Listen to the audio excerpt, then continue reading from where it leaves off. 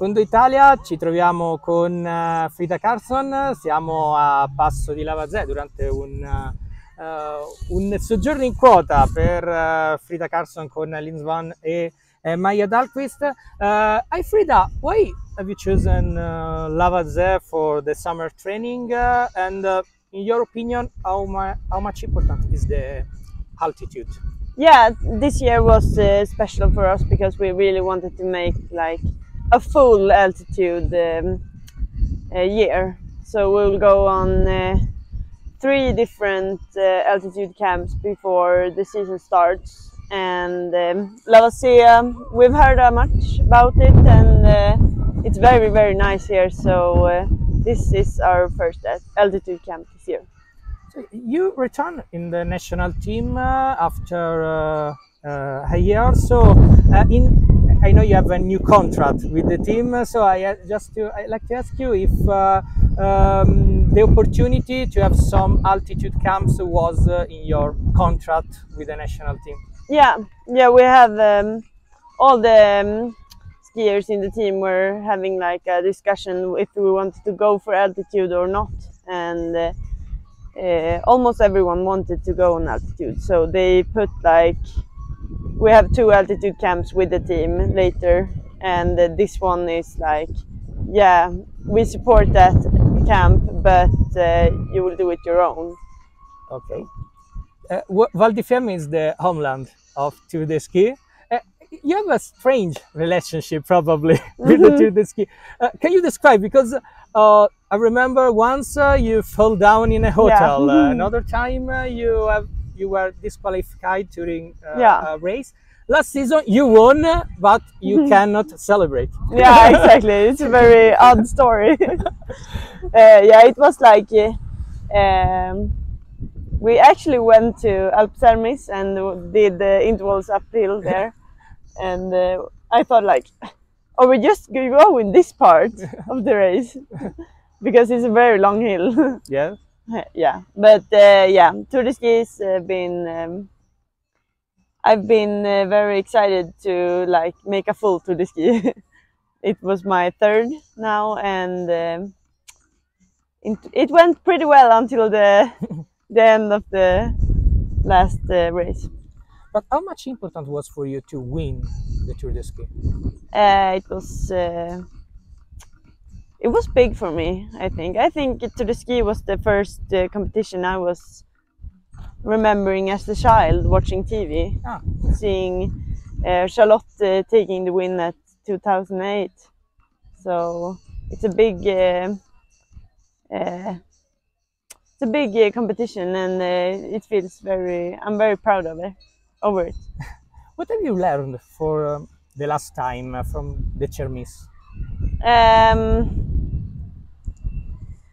Yeah, I don't think like the competition itself was the problem. I think the problem was like getting a lot of competitions in a row, having like a bit of what do you say? A bit nervous before races, getting like high stress levels, and it was hard to like have have enough both food and drinks to have the energy to finish that tour.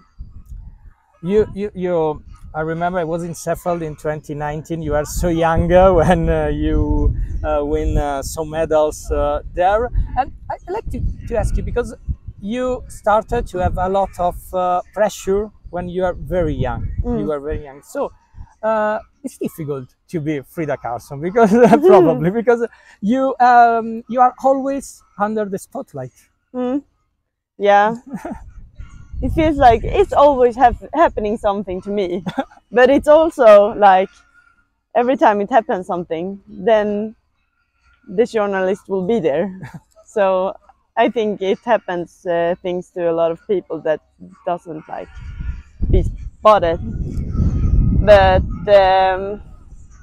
yeah, I felt the pressure a bit in the beginning, I would say, because my life turned a bit upside down. Like before Seefeld, I was going in the school, having my normal life, and skiing was a part of the life. And then when after Seefeld, it became my job. Yes. I was getting into the highest team in Sweden. I was like, did no school anymore.